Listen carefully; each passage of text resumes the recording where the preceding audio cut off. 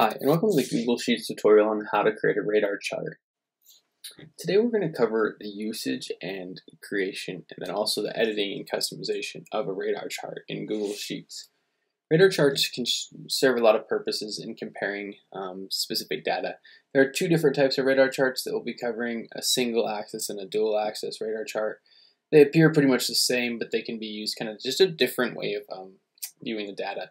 As we know, data is everywhere in today's day and age, but we need to find a way to use that data to portray and visualize messages and points so that we can make the best decisions possible.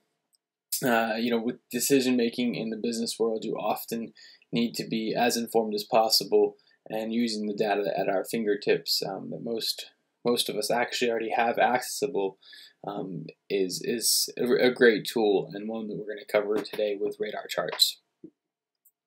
So what we're looking at here is we have 2 weeks of cost per click marketing data, showing the data broken down by day of the week. So you see over here on the day column, Monday, Tuesday, Wednesday, all the way through, and we repeat Monday. So this is the next week's Monday. So we're doing this so that we can look and see which days have the highest cost per click and which days have the most clicks. So you'll see the cost per click average to the right of the day, and then the total clicks to the right of that. So in order to turn this into a radar chart, the way we do this is we would highlight the table of the data, and this can be done on a large data set in different ways, but you'd select the data that you want to turn a chart into, and then you go in and you hit Insert Chart up here. Also, if you're interested, there's another way of doing it. You can click Insert and then come down to Chart there as well. It takes you to the same thing, it does the same thing. Now, as we've seen with Google Sheets, they like to predict what type of chart we're going to be using. Oftentimes, it won't predict a radar chart. So to change that, we go over to Chart Type over here, and we scroll down to the bottom in the Other section, and then there's a radar chart there. So we can select the radar chart, and immediately we can already kind of see what's going to happen here. But we do have some things we need to change before we go on. You'll see that it actually has each day plotted, but that means that we're repeating a day. We're repeating Monday twice, so we want to fix that. So we'll go through this now. In order to change and edit this, we would have the date range here, or the data range here, and we can select here, and we can select another data range, or we can just go in and highlight the data range that we're looking for. So that's the way to change the data range.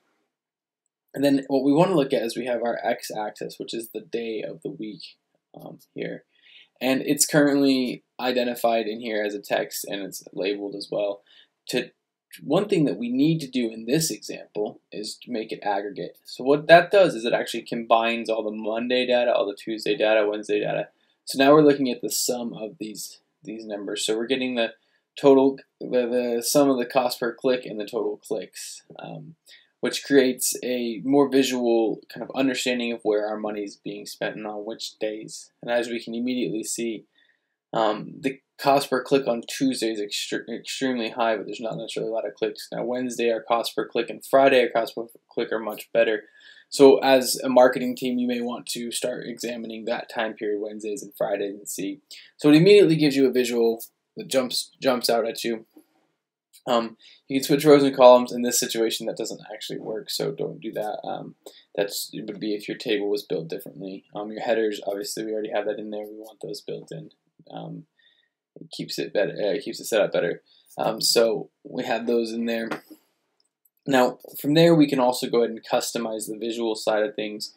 I won't go through exactly how to do this all, but we'll just run through this. Like you can in chart style, you can do the background, border, font. You can make it smooth or maximize. Maximize is not really the best thing. Smooth, kind of just change it if it's not smooth. Just depends on what you're looking for in this visual. The chart title, so you can change the chart title, the chart subtitle, horizontal axis title, and vertical axis title. Font colors, font size, fonts, location, you can make it center.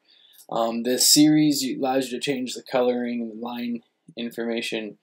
You can do that for both of the series, or if you have more than 2 series. The legend is this bit here, and that can be moved around. Position can be changed depending on where you want it. Font and size and color can also be changed. The vertical axis is, your vertical is this bit here, and that's you can set your minimum values and your scale factor. It usually comes on quite well the way it's set up, so not a lot of need to change that. And then your grid lines and ticks, this is just different information if you want to change the way your ticks go. Another use of one of these, so we can get rid of that one and we can expand these here.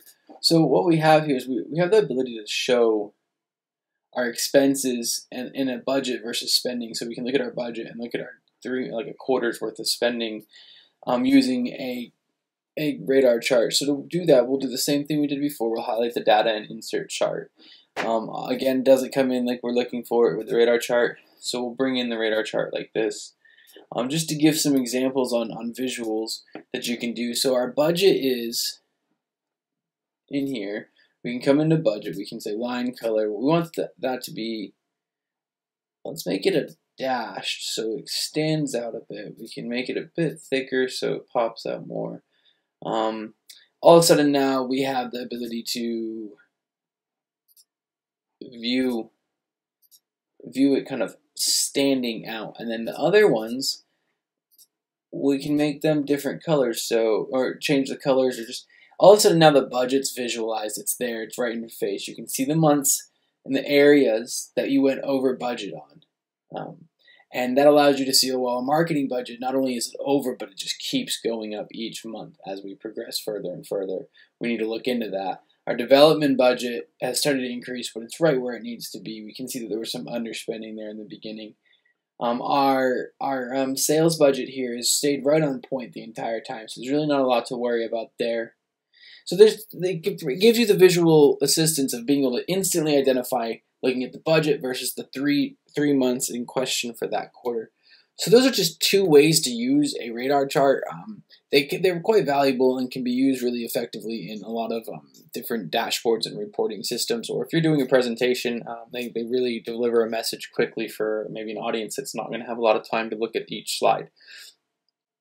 So that covers how to create a radar chart in Google Sheets. Thank you for joining us.